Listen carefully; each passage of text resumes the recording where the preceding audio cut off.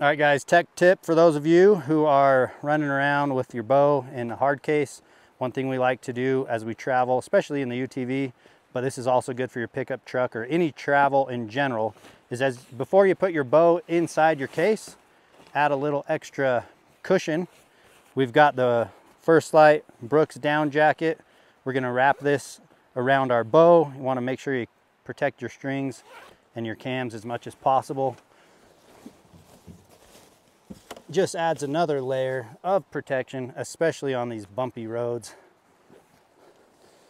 Just like so, kind of fold it over, protect your fletchings, protect your sight window, lock it up, ready to roll.